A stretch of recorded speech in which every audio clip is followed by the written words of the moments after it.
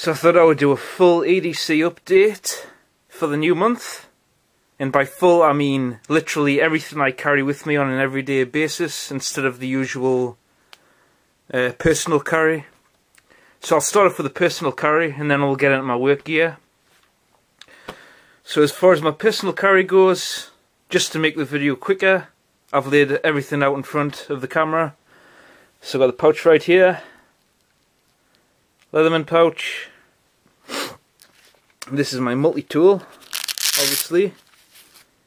And of course, it's still the Victorinox Spirit. I'm still trying to get around to getting the SOG switch plier.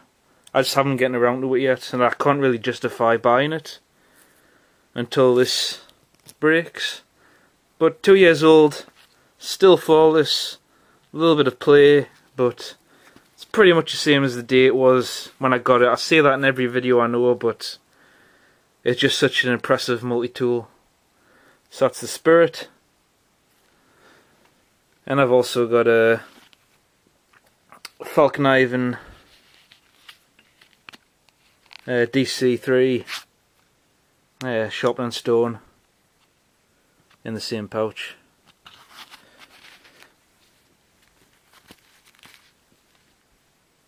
And in this pouch, Maxpedition, I can't remember the name of the pouch, but in here I've just got a Write in the Rain notepad, same as usual, and my phone, which is still the Alcatel One Touch by Pixie. Or I don't know if it's Pixie Alcatel One Touch, I don't know. I'm not that in touch with phones. I just have one because I need one for my business. So that's the phone. The wallet is still the exact same as the last video. It's the Urban wallet, and it's pretty much the same. I don't know if I showed it in the last video, but I've got the Leatherman Piranha 2, and this thing is still one of my favourite single piece multi-tools.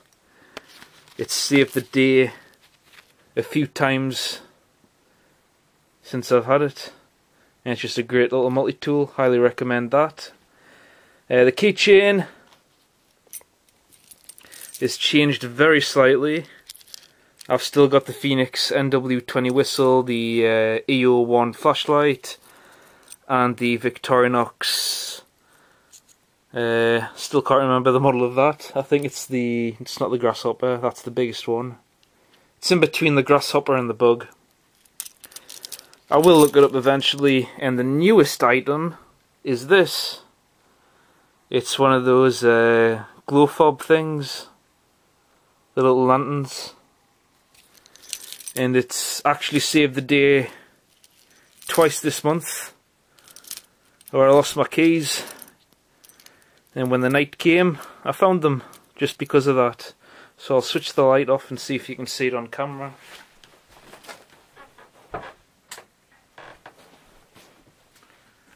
You can't really see. Oh wait, there it is right there. You can just see it. That little faint glow right there.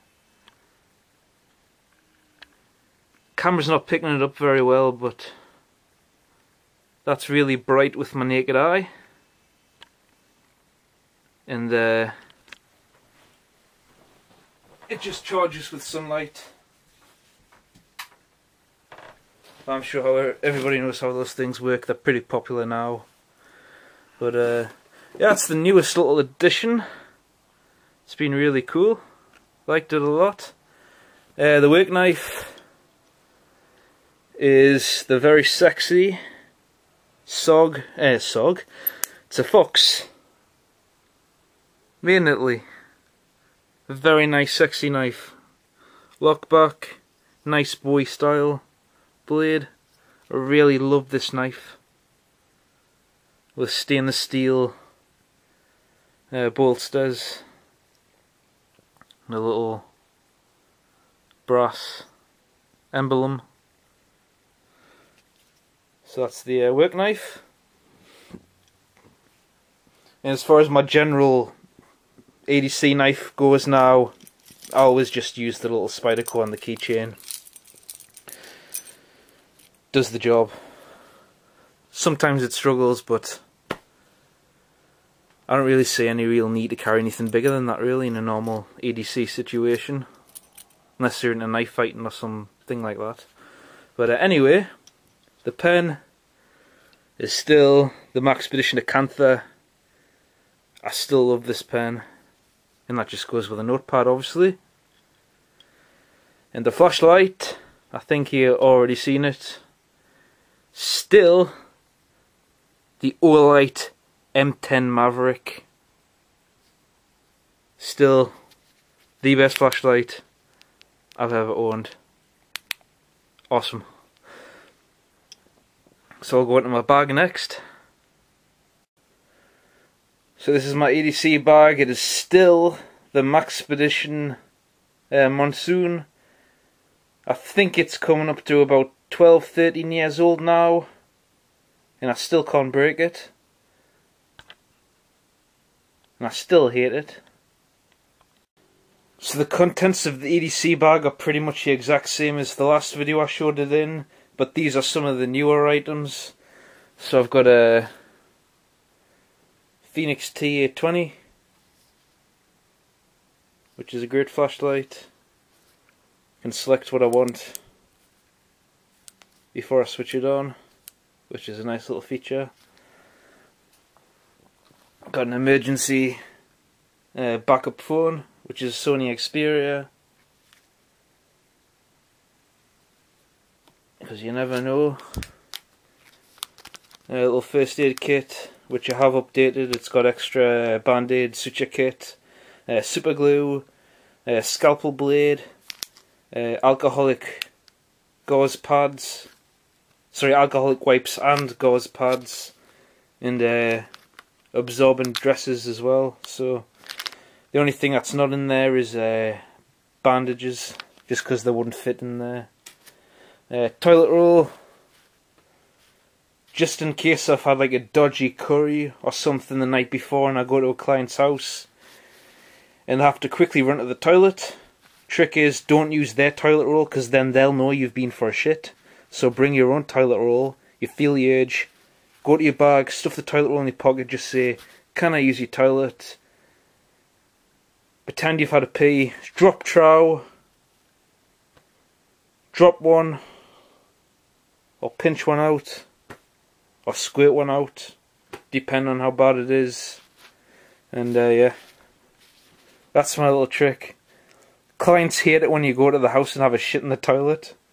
So they're fine with you pissing in the toilet, but not shitting in the toilet. So always take your own toilet roll, and hope that they've got like air fresheners around. Otherwise, they'll know you've taken a shit. But anyway, lastly, spare glasses. Just because I wear glasses. If I break these and I don't have spare glasses, then I'm fucked. I'm blind without glasses. And I really don't like contact lenses, because I don't like putting things in my eyes. And I don't want laser eye surgery, because again, I really don't want fucking laser beams by my eyes. So yeah, that is my personal EDC gear. Let's go on to my work gear now. So as far as my work EDC goes, I'll show the stuff that I showed in my last full EDC video, and then I'll work my way into the newer stuff, because I've got quite a few new items that I use for work. But anyway, I'll start off with this. It's the hedge trimmer, the Sovereign, and this is actually fucked. Doesn't work anymore. Just yesterday, it does work, the motor runs. I'm not going to start it now because it's 10 past 10 at night, so I'm not going to start it, but it does run. The engine works fine, but when I try to work the blades aren't moving. So, and this plate right here, it's blown out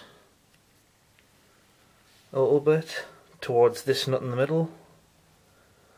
So obviously something's jammed in there somehow. But yeah, hedge trimmer's no longer working. And this and my lawnmower are my main workhorse because I can use this for pretty much everything.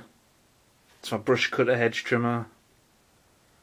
Well, mainly a brush cutter and a hedge trimmer is mainly what I used it for. Because my string trimmer, or weed whacker, whatever you want to call it, isn't up to the job of a normal brush cutter. So this has done everything that the weed whacker couldn't. So that's now fucked. But we'll take it to the shop tomorrow and get it repaired, hopefully. So yeah, that's the hedge trimmer. And here's my weed whacker, or strimmer, or string trimmer.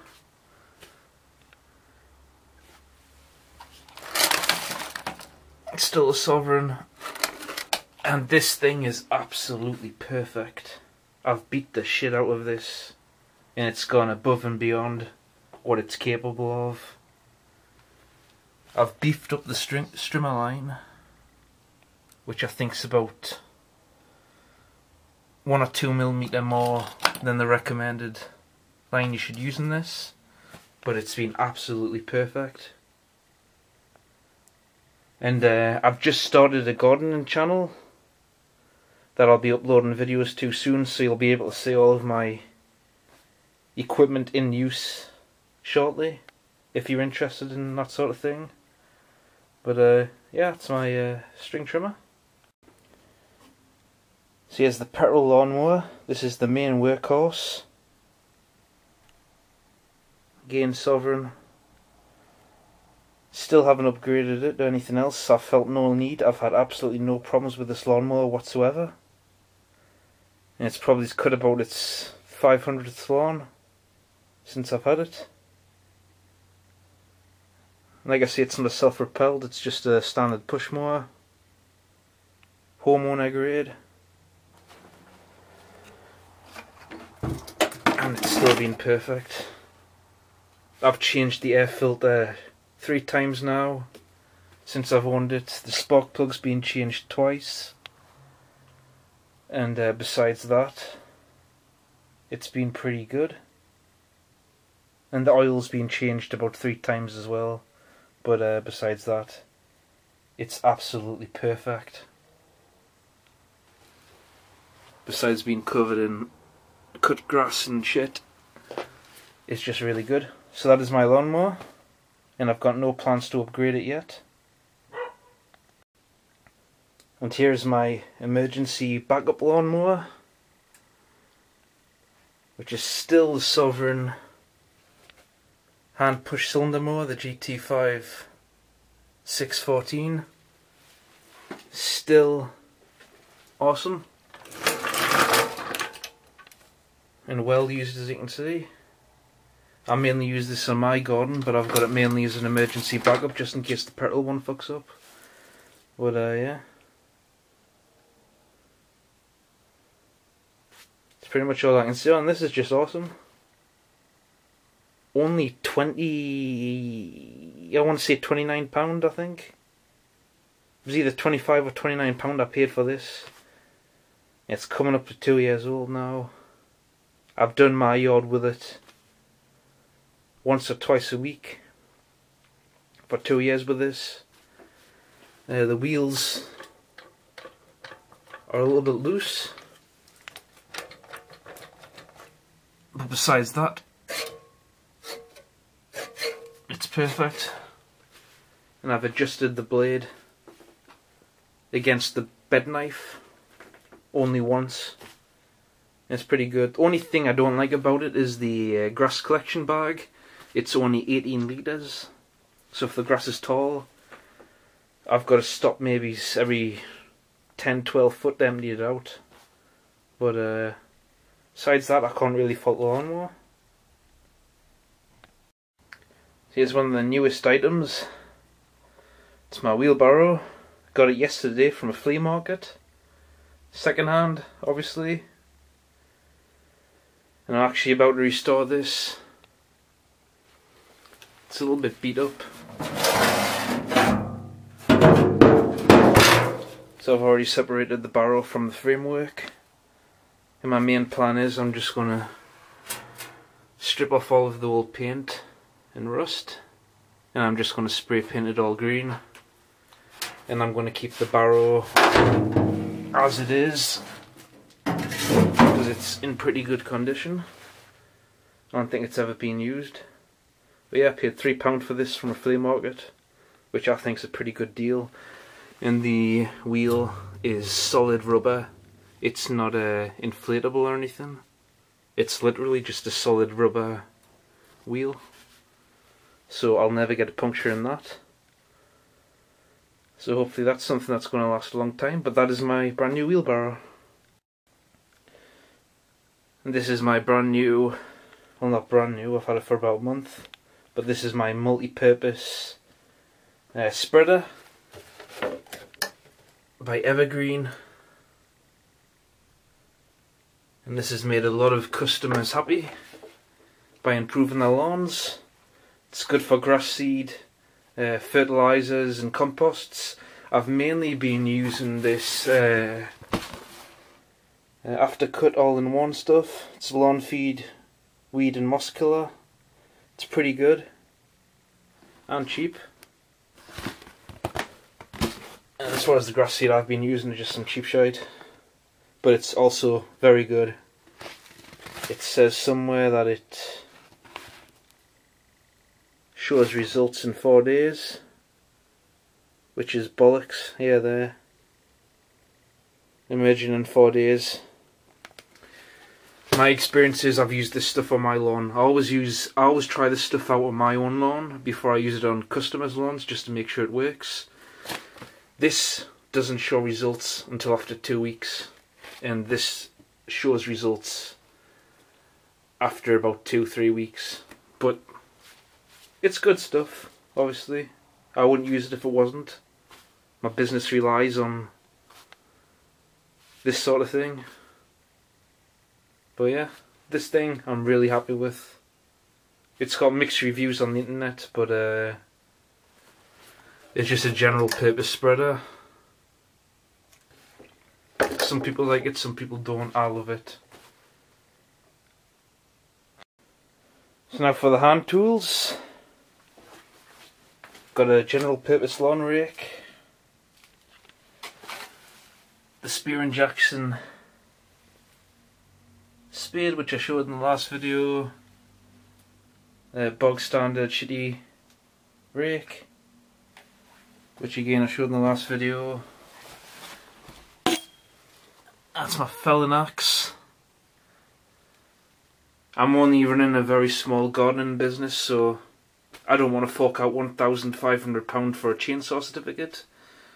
So I'm still just using axes and saws to fell very small trees up to 20 feet. And I've been doing good that way. This thing's never let me down. And I'm still using the original saw, but that's in the car and I can't be bothered to get it. So, yeah. That's part of my tree felling gear. This thing is a very old antique rake, which I've been using. And I picked this up at a flea market. It did have Made in England on it somewhere, but when I was filing off of the rust, I filed too far down and getting rid of the maker's mark and whatnot. But anyway, got that little hoe, which is one of the most versatile, handy little pieces of kit I can recommend. And that is Made in England. Which you can't really see. I got the big hoe, and I picked this up in the same place I got the rake from. I think that's probably his 1940s. Made in England. It's got the maker's mark and everything on there, which I can't read because it's a bit badly worn out. None of these things were kept very well by the last owner, so, but yeah, that's that. And then from the same person I picked up the rake and the hoe from, I got this cool fork, which is a Spear and Jackson England, and this is the sort of thing I love. It's got the hammer forging marks from the blacksmith. The tines are perfect, wooden handles, so I can easily replace that if it breaks. That's why I hate these fucking shitty metal things, because if these break you've got to throw up the whole thing. But it's like these. All of these tools here with the wooden handles, I replaced those, and they're back in fully working order. And that's what I love about vintage equipment. They're just easy to fix. So yeah, that's the fork. And that's my pruning thing and saw. Telescopic pruning saw pole thing. It's been okay, I've had it for about 2 months. Hasn't let us down yet. Just cheap, made in China, nothing fancy. Not gonna rag on China, they do make some shit. But some of the things are pretty cool. I like some Chinese knives like Rough Riders, because I think some people will know they're a pretty good knife maker. But anyway, I'm going off topic. Edge and shears, very important. And they're Spear and Jackson. And lastly, as far as edging tools go, I got the Victory Garden Tools rotary manual edger, and this thing is epic. I can go around pavements and things with this that I wouldn't risk doing with the edge and shears, just in case I damage the edge and shears, because those were very expensive. Well, that was very expensive as well. It was 35, and I think that was 30. Oh, it was also 35 or 25. I can't remember. Which isn't very expensive, but when you're trying to run a very small gardening business, the equipment you buy, you have to try and make it last. So yeah. So now one of the hand tools, and then I'll end the video because it's already probably going on for almost half an hour, I think. Or the other hand tools, I should say. The smaller hand tools. Going off subject again. Let's get to it. So inside of this little bag, we have some gloves which are Mechanics Impacts. I did have the Mechanics Fast Fits, but I've worn those out completely to the point of being practically fingerless. So replaced those with these, and these are a lot better. And I've still got the very cheap axe that I got from Asda a few years ago.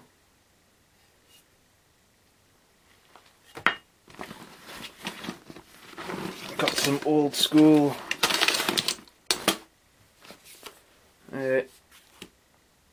lopping shears, which are Spear and Jackson, England. And they're pretty good. Still got the emergency backup hedge cutter in the form of the hedge and shears, which saved the day yesterday when my petrol hedge cutter fucked up. Garden sacks, very important. I've got a few of those. Old school 1930s hand fork. If I could replace everything with vintage gear, I would, because like I said, it's built to last. Just some cheapo pruning shears. Another Spear and Jackson trowel. Spare line for the string trimmer. And these are plumb lines. I mentioned in the last video I forgot what these were called, and somebody corrected me on what they were. It's a plumb line. Apologies to the person who corrected us, I can't remember who it was. and my homemade weeding tool, and that is it. And that is all of my equipment for running my very small gardening business. So, as well as my personal EDC gear. So a little bit different to usual EDC videos, and I'm sure this has gone on for way too long. There's probably nobody watching it at this point, so I'm probably just been babbling on for probably the last 10 minutes. But yeah, if you're still watching, then thanks for watching. And yeah, hope everybody has a great day and night. And a new video is coming up soon. Like I say, I've started a gardening channel, so if anyone wants to see any of this crap in actual use, then I'll link that in the description when I start uploading videos to that channel. But until then, thanks for watching and goodbye, and yeah.